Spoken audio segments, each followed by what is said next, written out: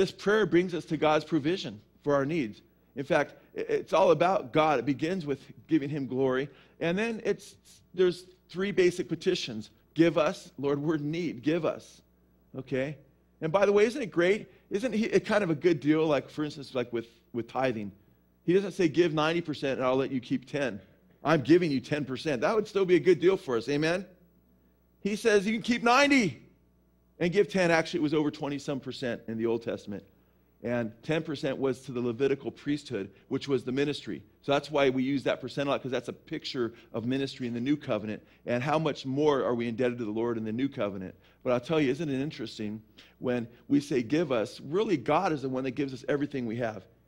He says he owns the cattle on 1,000 hills, you know. It's all about him. So we do petition him. We say, give us this day our daily bread. So it's give us, it's forgive us. We need forgiveness, amen, because we're sinful creatures that have fallen radically short of God's glory, and we need his mercy and forgiveness. Otherwise, his judgment would of necessity come upon us because of our due deserts. So we say, give us, we say, forgive us, and now we say, deliver us. We're at that part of the prayer where we're praying, deliver us, and that's in Matthew chapter 6. Pray then in this way, says Jesus, our Father who is in heaven, hallowed be your name. Your kingdom come. Your will be done on earth as it is in heaven. Give us this day our daily bread, and forgive us our debts as we also have forgiven our debtors. And do not lead us into temptation, but deliver us from evil. For yours is the kingdom and the power and the glory forever and ever. Amen. And then verse 14 begins to talk about that prayer. We already covered verse 14. So I just want to look at verse 13 today, and I want to just have one message on it. Because at the men's retreat, we had messages on temptation. We had messages. Roger's message was a beautiful message with a lot of scriptures on temptation and how to overcome it. The message I gave was on Samson and Delilah, which all dealt strongly with the component of temptation. The second message I did on Samson and Delilah showed Samson as a type or picture, a pretty in-depth picture of Jesus Christ. And you can get those messages, and really, I think that'll bless your heart because you'll glorify Jesus in the picture, but you also deal with two messages on temptation, plus this one. So I didn't want to, since there's three messages available that have been done of recent times on temptation, I didn't feel I needed to do several messages on temptation. And specifically here, Jesus is dealing with praying in regard to temptation. So really this verse, to exposit, has to do with praying about leading us not into temptation.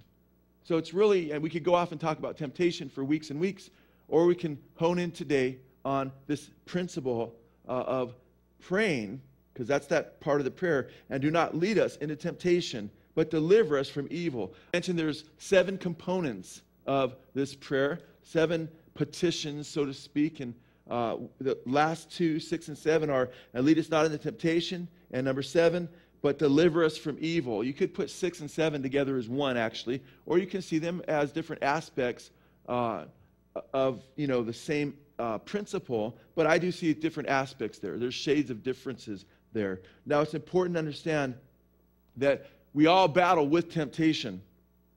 We all battle with temptation. The Greek word there, in the Greek, New Testament was written in Greek, and the Greek word is parasmos. Parasmos. And parasmos is a very interesting Greek word. It can be translated tempting or tempt or temptation, you see. There's perazo, which, and there's parasmos. The noun, parasmos, and the verb, perazo, meaning it forms the same word. And it's a hard word to tempt because we don't have an English word that is understood like they understood this word in the Greek. Because the word in Greek was actually very neutral. It was a word that was morally neutral. It didn't always mean to be tempted. It often means to be tested. It could mean to be tested without the thought of temptation really entering your mind, or it could be used in the context of being tempted without the concept of tested being in your mind. Biblically, it's used with both concepts in mind typically. Now, and that's why you can translate this verse and lead us not into testing as well as temptation, because the same word is translated testing several places in the New Testament. But you see, scholars, when they translate Greek words, they're trying to look for context. They're not just looking at syntax, and they're looking at grammar. They're also looking at context. And the context seems to be temptation here, But what's interesting is many scholars, because it brings a problem.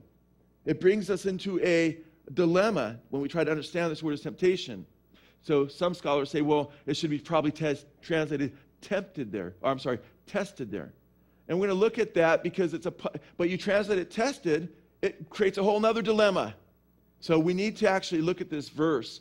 And I love the puzzles in the scripture when they're posed to us, especially the ones that aren't so apparent, and also the ones that are very apparent, because when you see how the puzzle is solved and a light goes on, you grow in your walk and you appreciate the scripture even more. And I haven't really set out to what the puzzle is in any kind of depth at this point, but we need to understand that temptation is solicitation or seduction to do evil.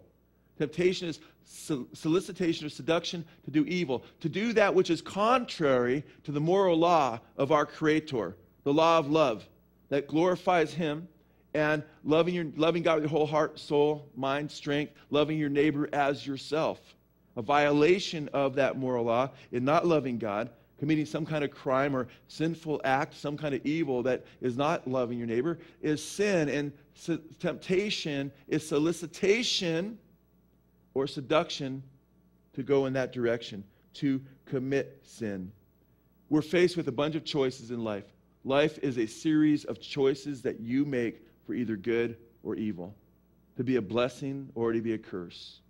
In fact, the scriptures tell us in Deuteronomy chapter 30, verse 19, it says very clearly that, the Lord says that, He says that I call heaven and earth to witness against you this day.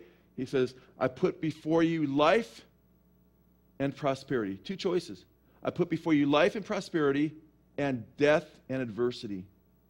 I put before you life and prosperity and death and adversity. And then He says, choose life that you and your descendants may live. Choose life. So God's put before us, in the world that we live in, we do have all kinds of things before us, and God's calling us to choose life.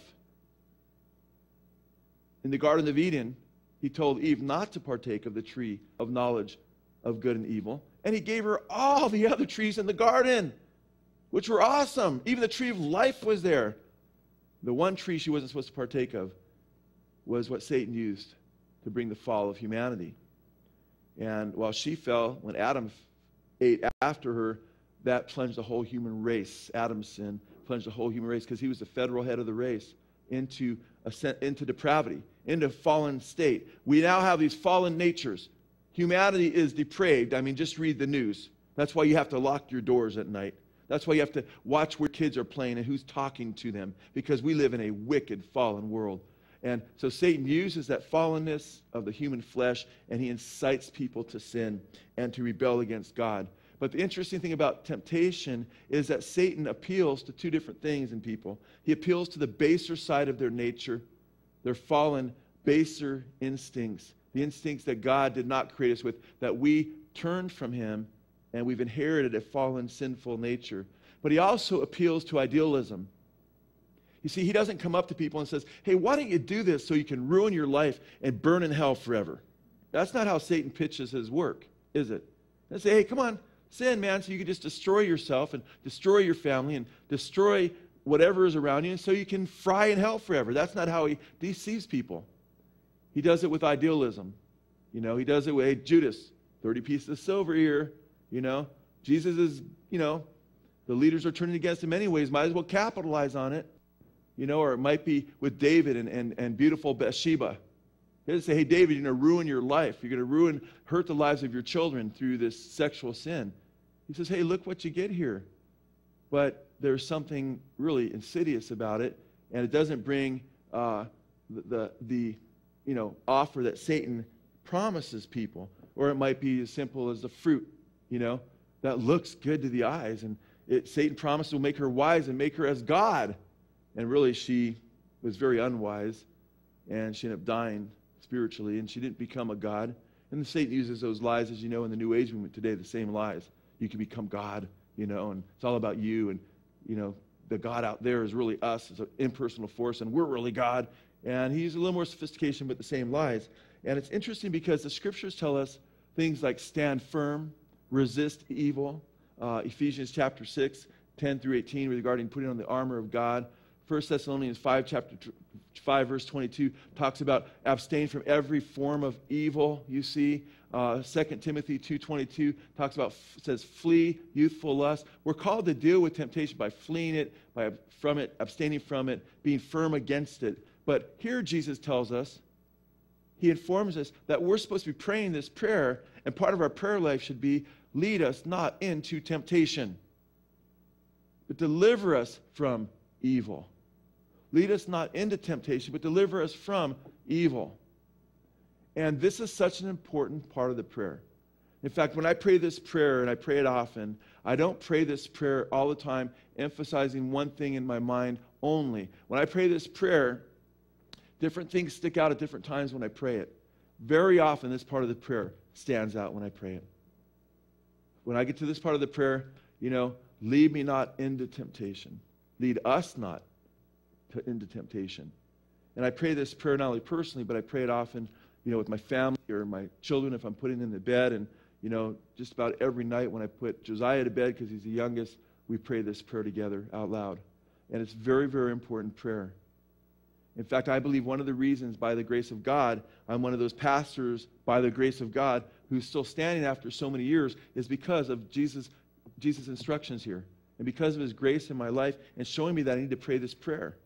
I believe the way our fellowship is constructed, the way I won't counsel women alone, the way I made my wife the first secretary of Blessed Hope, and she's still secretary, those are ways that God led me into as a result of praying this prayer. I really believe that he led me in certain ways to keep me from falling as a result of praying, lead us not into temptation.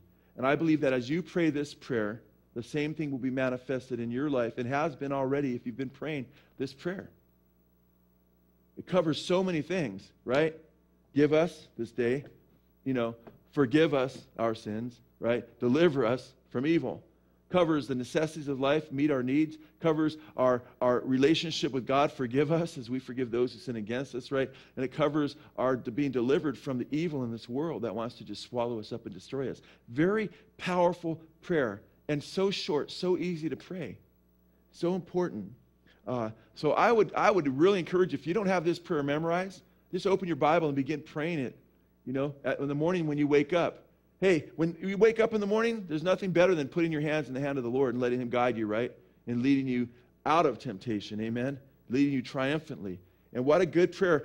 I hope you're not sitting here saying, yeah, I'm here on Sunday, I love Jesus and so forth, and you're just disregarding this prayer. Oh, I don't really need to do it. I have a pretty strong walk. Because if you're at that point, you're missing the whole point of the prayer, is you need God's resources, because your flesh is fallen, it's wicked, it's evil. We live in a depraved world that's filled with temptation, and we live with a world that's filled with demonic spirits under Satan's control. We live in a fallen realm, and we so need to rely on God's resources and God's strength. If we have any hope of victory in this world, it's going to be about his power and him delivering us.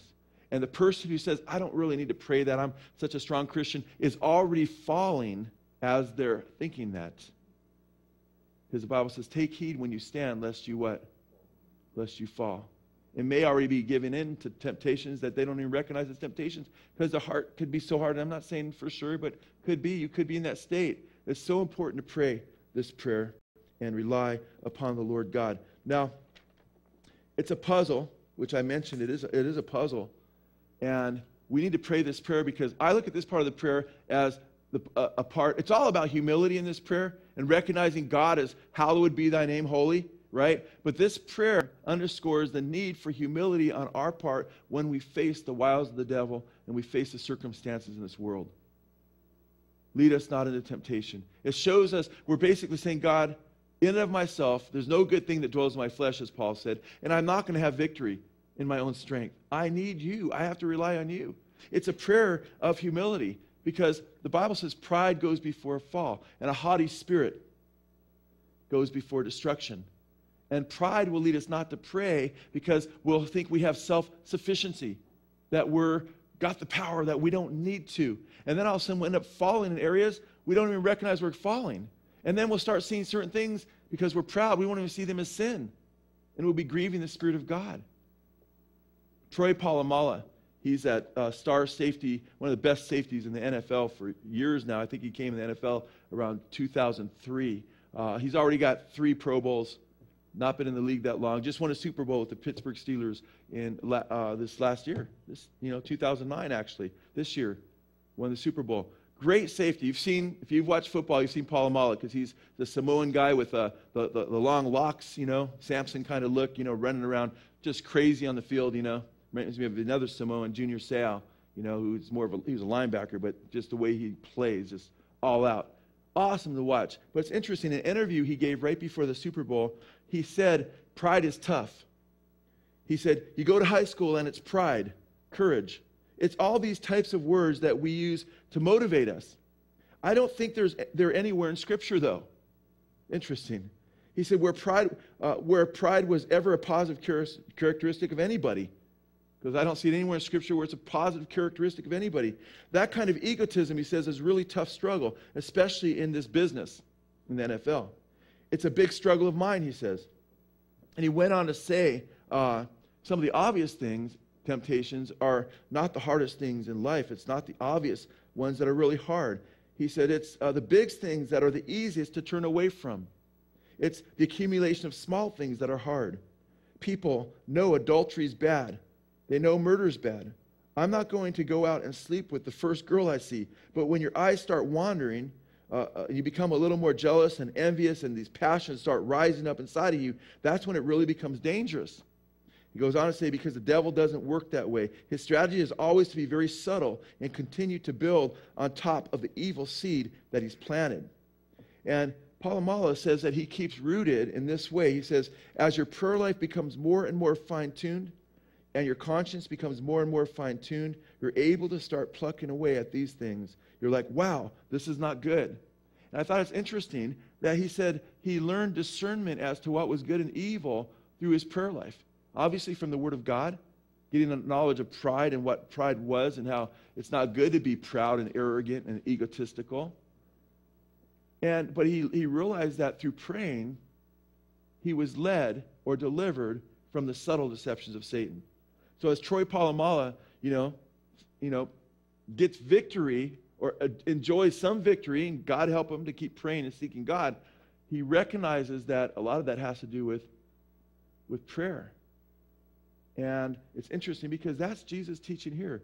Lead us not into temptation, but deliver us from evil. We're supposed to be praying about being delivered from temptation. Now, this is where it's puzzling. And it is puzzling. It's very puzzling prayer because he says, lead us not into temptation. Now, keep in mind, it's puzzling because of this. Because the Bible says that God tempts no man, neither can he be tempted. So the puzzle starts there. Oh, wait a minute. It says that God tempts no man, neither can he be tempted. So how could God lead us into temptation if he tempts no man? So now you're in this puzzle. So what happens is, scholars like to point out, and it's a Greek word I've studied for years off and on, is the Greek word parasmos. Doesn't always mean temptation, but often means what? Amen, testing. That same Greek word is translated testing throughout the New Testament as it is temptation. So a lot of scholars point out that, hey, Jesus is really saying, lead us not into testing because God would never lead us, would never tempt us. God doesn't tempt anyone, the Bible says. So it's really talking about testing. Lead us not into testing. So they think the riddle there, so to speak, or the puzzle is solved. It's not solved with that because the Bible does show us that testing is actually what? For us. Good for us. Amen? Testing can be really good for us. In fact, we learn in Romans chapter 5 and James chapter 1 that God uses testing to strengthen us, to build proven character, to show us our weaknesses, our need for his grace, and to show us our need to cry out to him so we can be strengthened and become men and women of God who are mature. Amen? So we can be transformed from within by his grace, and that he uses these things to make us stronger. So, that does not solve the puzzle. Doesn't solve the puzzle. So what does solve the puzzle? I wish there was an easy, simple answer, but I believe as we ferret this out and we talk about this, that we'll come to a deeper understanding of what Jesus is saying here and appreciate it more and simply leave it to the Lord. Because the Bible says trials, God uses trials He tests our faith, it says, for instance, in 1 Peter chapter 1, that our faith may come out as gold. Job said, I know when God's done testing me, I'm going to come out like gold, you see? So, God allows tests. We need to be tested here on earth to show whether we're going to follow God or Satan. One or the other.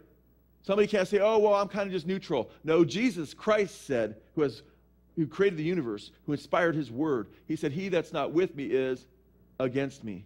That's why the Bible says, choose this day whom you will serve. That's why God says, I put life and death, or life and prosperity before you, and death and adversity. Choose life, you and your descendants, and you shall live. He wants us to make choices to serve him, to glorify him, to be in fellowship with him. That's why it's so important to be in fellowship at a good, strong church. That's why it's so important to be in the Word of God. That's why it's so important to seek his face. But, you see, we're called, though, to pray, Father, lead us not into temptation, but deliver us from evil. So what's the answer here? Well, the Greek word parosmos. The Greek word parosmos, which is translated here temptation, as I mentioned, is translated in many places as testing. That's because this particular Greek word, we don't have a great English word to translate that Greek word parosmos. We don't have a great English word. Because when you see that word parosmos in the Greek, and this may help you. Usually when you're seeing the word testing in the New Testament or temptation, you're usually seeing the word parosmos. So you can understand when you see temptation or testing that it's like a coin. Heads and tails. It's like a coin with two sides. That word can be translated tested, testing, or temptation in most instances in the New Testament when it's used. Now, there's sometimes when it's invariably translated, even though it can be translated another way, temptation or testing, because that seems to make the most sense on the face of it. And often what the Lord is doing is bringing out more of an emphasis on one side of that coin than the other. So that helps us out. So what we need to understand is this. God doesn't tempt any of us, and God uses testing to strengthen us, but the very testing that God uses to strengthen us, right, and to test us, Satan uses to what? To solicit us to do evil, to fall. That's his objective. It is never, ever God's objective to make us fall and turn away from him and commit apostasy. You see, God doesn't tempt anyone, the scriptures say. So it's true, God doesn't tempt anyone, and when there's a test, God means it for our good. Amen? A good verse on this is Genesis chapter 50, verse 20, in regard to application. Genesis chapter 50, verse 20. That's when Joseph said, what you meant for evil, speaking of his brothers, inspired by the evil one, even as Judah betrayed him, who is a picture of Judas in the New Testament, same name, Hebrew/Greek in the New Testament, and inspired Satan. What you meant for evil, he said, God meant for what? God meant for good. You see, that Greek word parosmos also becomes very enlightening, you see, because that word shows what Satan's objective, which is to destroy your soul, to have you commit apostasy, to wipe you out, wipe your family out, just like Job, just destroy you. Remember Job? What was Satan's objective? Let me at him. You have a hedge built around Job, God, or Satan says to God, take the hedge down, and surely he'll curse you to your face. Job didn't do that.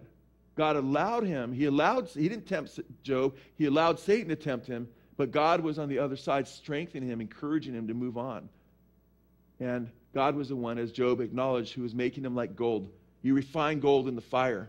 You heat that gold up. You try it, you see, and you fire it up, and it melts the impurities out of it, you see. It melts, and the impurities rise to the top, and the goldsmith, the Bible uses that picture of the refiner's fire in the Old Testament, where the refiner is sitting over the fire as the gold is being melted, and he takes the impurities out as they rise to the top until he sees his reflection in that fire, in that gold. God continues to let us go through trials so he can see us like gold, and his reflection, us restored to his image from our fallen state. Now, it's interesting because trials reveal what's in us. We get squeezed. One of the Greek words for trials is thlipsis, which means originally it's translated tribulation often. It meant originally to be crushed between two rocks, to be squeezed, you see. But like toothpaste, when you squeeze it, something comes out, right? Well, you're like not toothpaste, but you get squeezed, and what's in you comes out. When you get knocked over, you see who you are.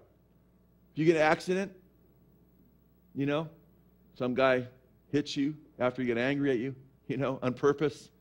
You see who you are inside, you know. Do you plot to slash his tires and murder him, you know? Or do you say, Lord, help me control myself here and help me not make a dumb mistake right here, you know?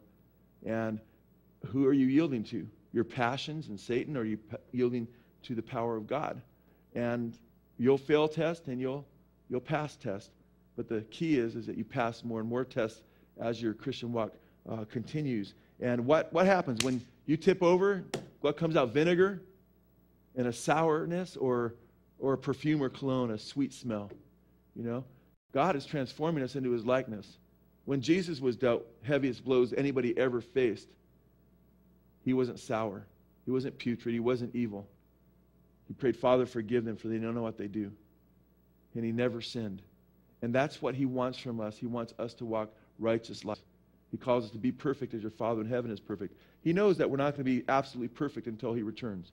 But that's his goal in our lives, that we are perfected. Amen? Now, a cool way to look at this word and how God means it for good and Satan means it for evil is turn to James chapter 1. James chapter 1. And when you get there, look at chapter 1 of James, verses 2 and 3.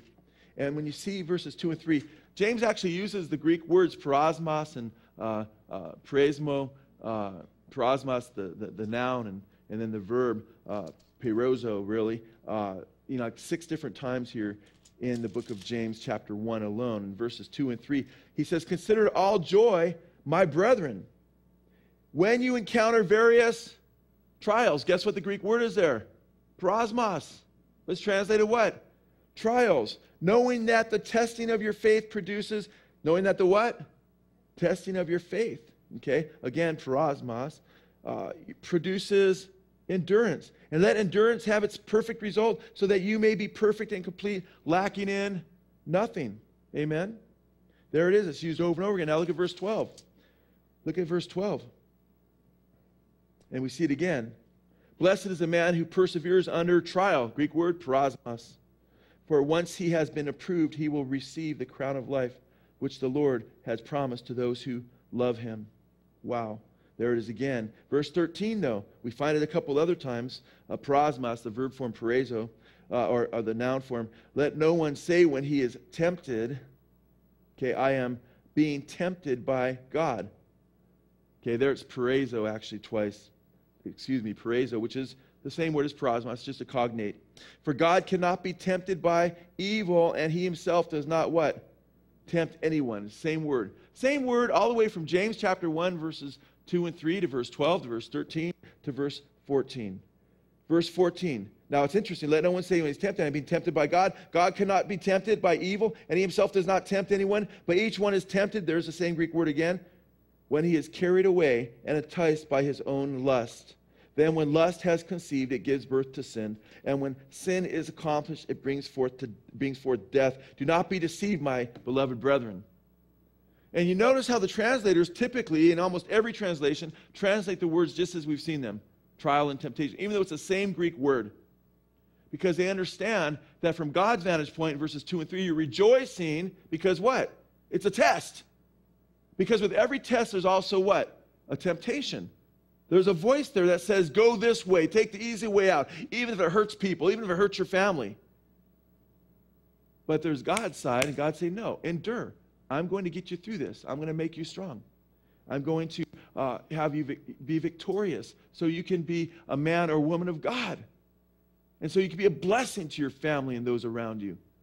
You see? So you can be a blessing to God, so you can hallow his name.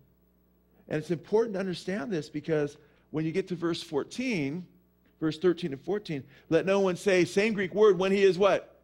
Tempted. Because they're understanding that this is the side that God is not after. Satan is the one that tempts us. He's the one that tempts us. Now, it's important to understand that God looks at it from the vantage point. God said, yes, you can do it to Satan. Even in Matthew chapter 4, remember when Jesus was tempted 3 times by the devil? Do you recognize the first couple verses of chapter 4? It says that the Spirit, God's Spirit, led him out to the wilderness to be tempted of the devil. you understand that? So what's going on there? God's vantage point is it's a test. You might better translate that word tested there, same Greek word, but probably the word test is better.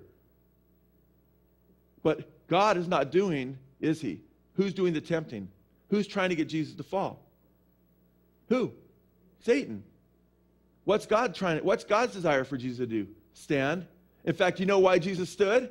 Well, he's the Son of God, number one, amen? But guess what? He quoted 3 different times. Scripture, the Word of God. God's vantage point, God's Word to make him strong and stand. And he did stand, amen? So, in understanding this puzzle, you really need to understand both sides of the Greek word.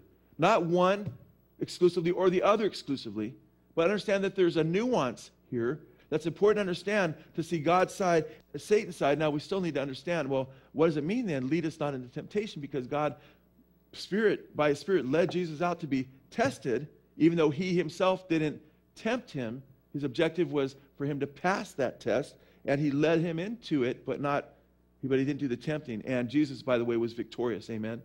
And God's objective, thank God, he was proven as the second Adam to be the one that would overcome the evil one. Now go to 1 Corinthians chapter 10. We get a little more insight, and probably the most popular verse in the New Testament on temptation, but it gives us some insight into this that's so important for us to understand. 1 Corinthians chapter 10. And when you get there, look at verse 12. Therefore, let him who thinks he stands take heed that he does not what? That he does not fall. He's dealing with pride.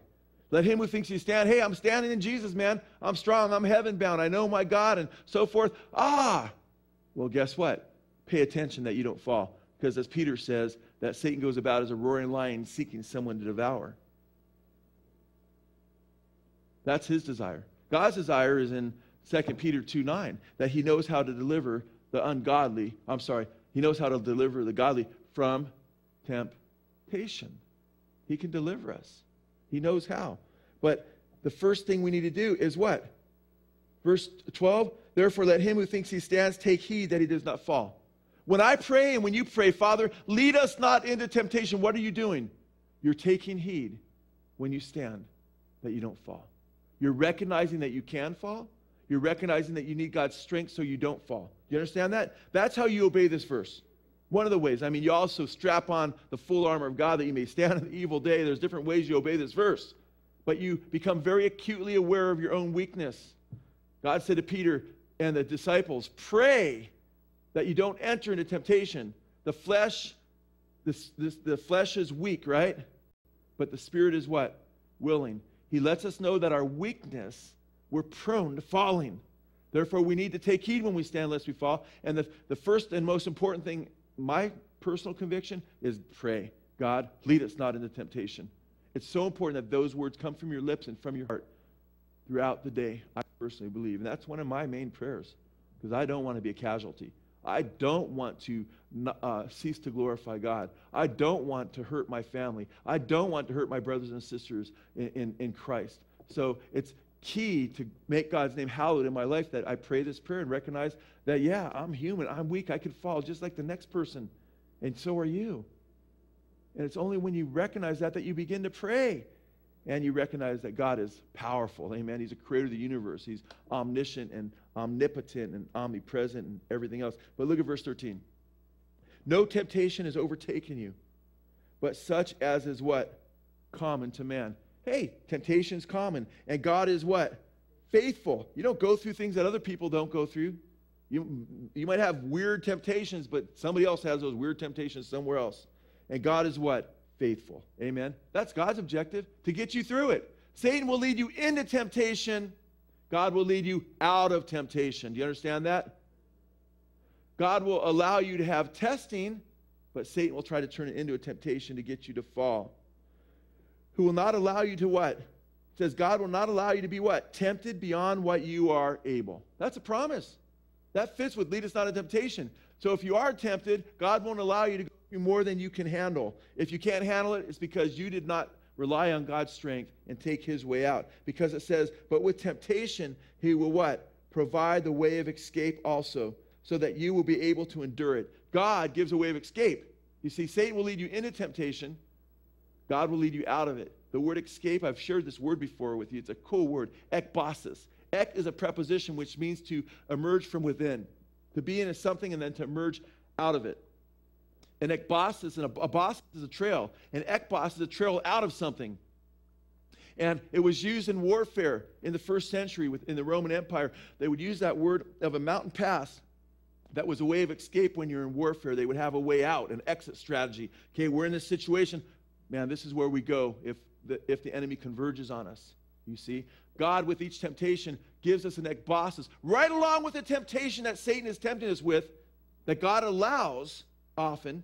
Sometimes he doesn't allow because that prayer is answered by him not even allowing it. But with the temptation, right along with the temptations that you face, you have a what? You have an ekbasis. You have a way of escape. It's important to know that. See how awesome God is? He wants you. You can't be strengthened without facing trials in life. If you never work out physically in your life, you're not going to be really strong to face strong situations physically. So it is spiritually. So God uses testings, but he doesn't want us to fall into temptation. That's so important to understand. Which brings us to, which I think really crystallizes this in our minds for us, is Matthew chapter 26, where Jesus was going to the cross, and Peter was being manipulated by Satan. We already know that because Satan said through Peter, he said, never shall you go to the cross. That was Peter speaking, but Jesus said, get behind me, Satan. You see? He was being manipulated, and he was thinking his way was better, and Jesus said, get behind me, Satan. And it's interesting because in Matthew chapter 26, at the Last Supper, before the crucifixion, some interesting things happen. And if you look at verses 33 and 34, something very interesting happens here. But Peter said to him, this is when, Jesus talked about how they would forsake him, they would be scattered. And he said, even though all may fall away, remember this? He said, even though all may fall away because of you, I will never fall away, says Peter. I'm not going to fall away. Now, Paul said, take heed when you stand, lest you what? Fall. Was Peter paying attention that he could fall here? Or was he overconfident? Was he proud? He was proud. He was being arrogant here. Because you know what? Jesus just said you are going to fall away.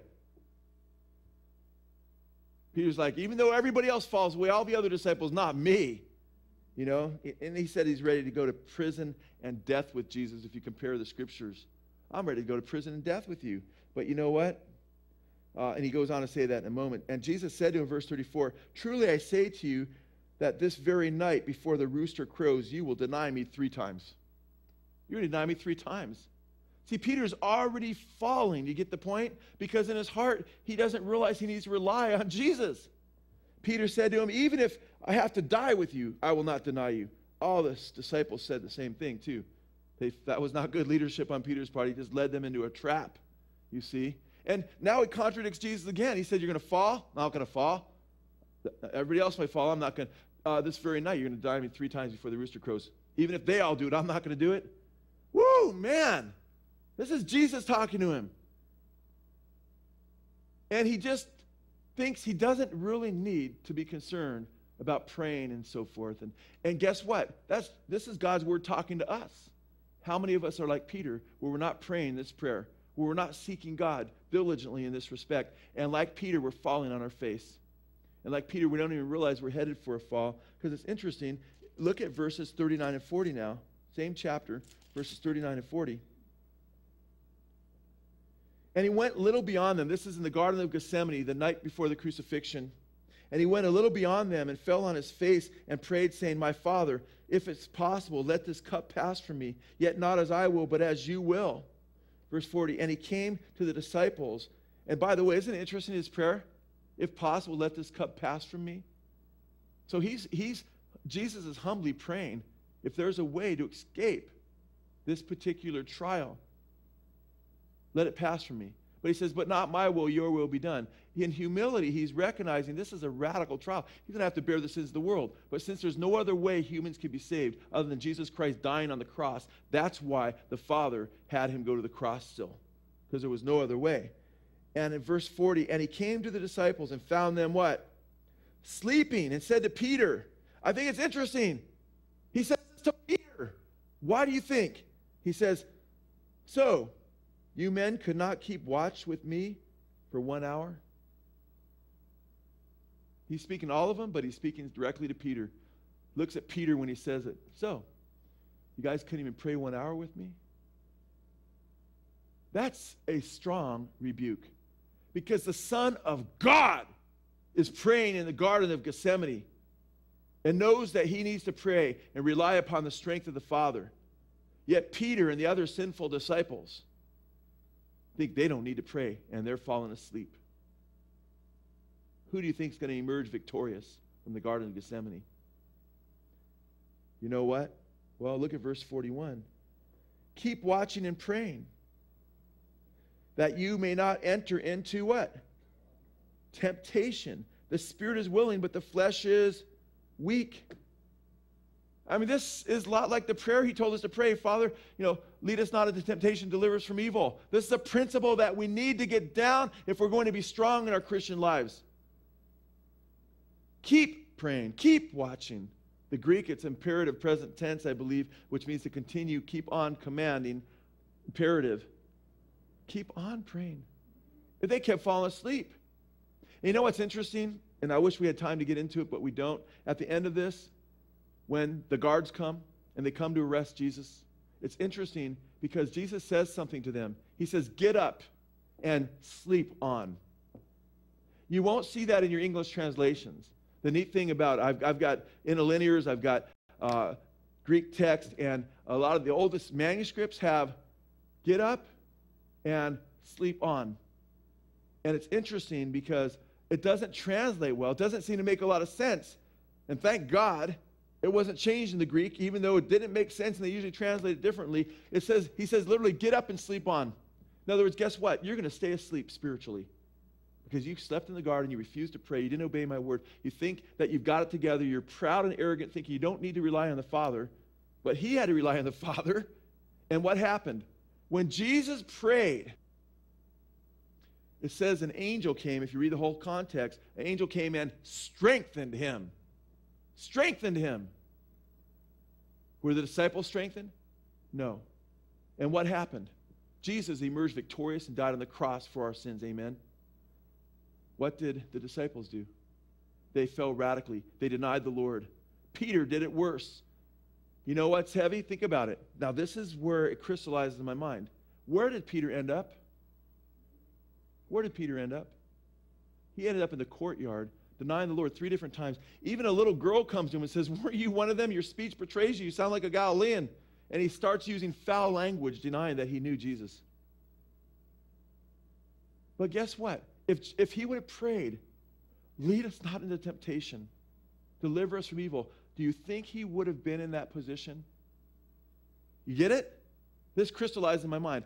I don't think he would have been there because God wouldn't have led him into a situation where he knew he would fall. The key is God wasn't leading Peter there. Peter led Peter there. You get it? So when you're praying, lead us not into temptation, you're saying, God, keep me from falling. Don't allow me to wander from you and end up in situations where I'm going to fall. Or if God did lead him there, it would only be because God strengthened him in the garden to where he would have had the power to be victorious, or there would have been a way of escape where he didn't have to sin. Are you catching it? So you're basically humbling, saying, God, keep me from situations. I admit I'm fallen where I'm going to fall. And guide me. You get it? I want to say so much more, but I can't. Because I want to get you. No, I can't. Because there's another service coming up. And I'll put that behind. But anyway, I love you guys. It's such an important prayer to pray. And we've learned several things here. We've learned that we need, God reminds us to overcome temptation. God reminds us of our weakness, the fallenness of our flesh, that we need to pray to overcome it, that he is faithful to deliver us, that we're not strong in ourselves, that he gives us an ekbos, a way of escape, that he limits Satan's power to tempt us. In this case, that he gives us strength to overcome it. There's so many wonderful truths here, and we've learned so many wonderful things from this prayer. Our Father. We've learned that he's our Father because we've been born again through faith in Christ. Amen. And we learn our Father in heaven, that he's in heaven. He's far, but he's near. He's intimate. He's our Father. Give us this day our daily bread, that he meets our daily needs, that with the recession and so forth, we rely on him, and he's going to take care of us. He is taking care of this fellowship one way or another. He's given us resources by his grace. Give us this day our daily bread. Amen. Forgive us our debts as we forgive those who sin against us. He teaches us to rely on him for forgiveness. We need it or we're toast in hell forever. But he also teaches us that we need to forgive others, have right relationships with them. Lead us not into temptation. Deliver us from evil. And that's the one part. I just quote this one verse, John 17:15. Jesus says, I don't pray that thou shouldest take them out of the world, but that thou shouldest deliver them or keep them from the evil one. He wants to deliver us from the evil one.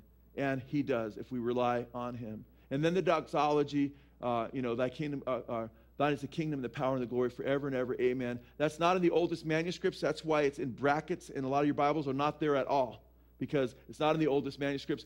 You can still pray it because guess what? It's in Chronicles. In Chronicles, it's biblical still. It's still true. So you can still end your prayer that way, but Jesus didn't give us that part. And it seems like translators later on wanted there to be an ending, so they used the doxology, which is similar to Chronicles. But it's important for us to pray this prayer. I hope to God that you've been inspired through these messages to pray this prayer more and rely on the Lord. Amen?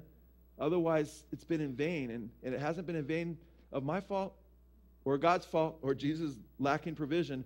It's going to be your fault if you don't apply these things. Don't be like Peter and ignore Jesus' instructions to pray because we're weak. We be delivered from temptation. Amen? Be like Jesus, who walked his talk and emerged victorious. Amen? If you don't know the Lord Jesus Christ, you're not going to have any victory over temptation until you're saved, until the Holy Spirit lives in you, until Jesus Christ saves you from your sins and can strengthen you from within, because the Bible says through him we can do all things. Amen? He is our strength. But you need to be saved from the penalty of your sins. So you need to make sure that you're putting your trust in Jesus and that you repented of your sins and your faith is in Jesus Christ. And all you have to do is cry out to him and ask him to come into your life and repent of your sin and become a follower of Jesus Christ. And it's a free gift, eternal life, because he died on the cross to pay for your sins and rose again and conquered death. Did you understand at the end how Peter ended up where he would have never ended up if he would have prayed that prayer? And that kind of solves the puzzle for us. We'll get into that a little bit more in the next service. But, we got a great family here. God's doing wonderful things. It's awesome through the years to see people's lives change, that just walk in the fellowship and to see them grow in Christ and just be on fire for Jesus and start their own Bible studies with friends and things like that. It's been exciting to see. Things are getting hotter, but the cool thing is this is when God shows up. It's when Shadrach, Meshach, and Abednego were in the fiery furnace, right? Where Nebuchadnezzar said, who's that fourth one? I didn't put him in there. And that was the Son of Man, Jesus Christ, the Son of God. And when things get hotter for us, Jesus shows up. Jesus showed up to John on the Isle of Patmos when he was sent there in exile, right? So when things go down, pray, God, lead us not into temptation, deliver us from evil, and seek him and develop intimacy with your Creator, amen? Get to know him better. And that's the most beautiful reward in testing, to know God more, amen? Father, we thank you for the cup and the bread. We thank you for the bread, which represents your Son's body. Because, Father, we have fallen into temptation and we've sinned. And we haven't given you our whole heart at all times. Far from it, Father. We've fallen radically short of your glory. But we thank you, Father, that you've rectified that situation as well. That you sent your Son to die in our place to save us from our sins and to deliver us from evil.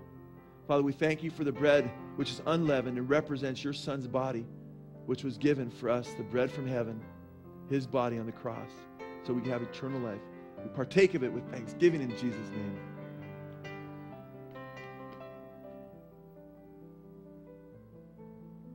Father, we thank you for the cup.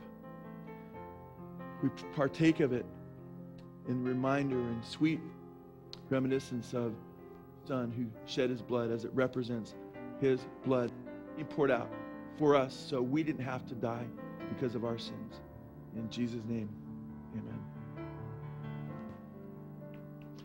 One more very, very, very, very important announcement, just let you know, is there are some people here in any fellowship, you have people with different sicknesses. And as our fellowship, and some of us get older. In fact, I just had somebody come in a few weeks ago, and they love the fellowship. They say, but it's too young. There's too many young people here. I thought we were getting older here, But we're getting older as a fellowship, and we're going to see more sickness because that's just the part of our fallen bodies, and we need to pray for sicknesses more. And I think that's something I try to always keep in the forefront with you. But there's a few people, with cancer. There's a few people with other lupus, a couple people with lupus, which can be a serious disease when it's manifested, other diseases and sicknesses as well. And what I want to do is have a day of fasting for them, So Tuesday evening, sometime in the evening or sometime during the day, just try to make it like a 24-hour fast. I like to sometimes start like a Jewish fast as the sun goes down, and then not eat until the sun goes down the next day. Or you say, but I've got a dinner right when at 7:30. That's fine. Then maybe start it at 9 or whatever. Or maybe you don't have a dinner. Do it whenever you want, but try to go 24 hours. Then the next day you can drink water. But don't say, yeah, I'm just going to do a juice fast. And, I'm going to put some vanilla ice cream in the blender. And I'm going to sherbet. And that's not fasting, okay? That's fattening, okay?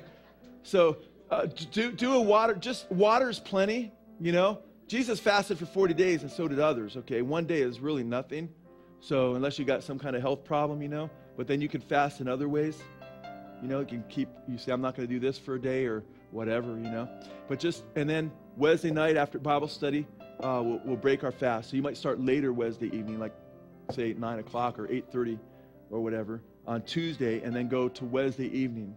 And at that time, throughout the time when you're fasting, whenever you get a craving to eat, they say, what a good reminder. And the enemy says, you're hungry, aren't you? Remember he said you could do that ice cream? He didn't say that. And you're going back and forth, Then you could go at that point and say, you know what? I thank you for reminding me. Well, don't thank him, but say, that reminds me to pray, And just begin praying.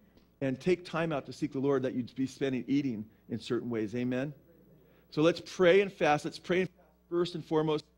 Those who are sick among us, those who are spiritually need strength, amen. The situation in our fellowship, and not just our church, but for other fellowships, a lot of fellowships are getting squeezed right now. That's when we find what's in us. Let Jesus rise to the top, amen. Let's let him rise to the top. Let's go pray. Praise God. Give him glory. Father, we love you. We praise you. We worship you. We exalt you. We honor you. You are worthy. You are to be hallowed. May your name be hallowed in our lives. Hallowed be your name. Let's pray that prayer. Our Father, who art in heaven, hallowed be your name. Your kingdom come. Your will be done on earth as it is in heaven. Give us this day our daily bread. Forgive us our sins as we forgive those who sin against us. Lead us not into temptation, but deliver us from evil. For yours is the kingdom and the power and the glory forever and ever. Amen. Give somebody a big hug. God bless you guys. Have a beautiful day. We want to thank you for joining us today at Blessed Hope Chapel. We hope you're edified by the service. Our main hope and prayer for you is that you would know the Lord Jesus Christ, that you would have eternal life. Jesus said, I am the way, the truth, and the life. No one comes to the Father but through me. He said, I have come that you might have life more abundantly, but the thief comes to steal, kill, and destroy. Jesus said, enter the straight gate, for broad and spacious is the way that leads to destruction, and many go that way. But straight and narrow is the way that leads to life, and few are those who find it. Our hope and prayer is that you'd be among those who find it, that you'd find eternal life in Jesus Christ. We thank you again for joining us. Have a beautiful week. God bless you till next time.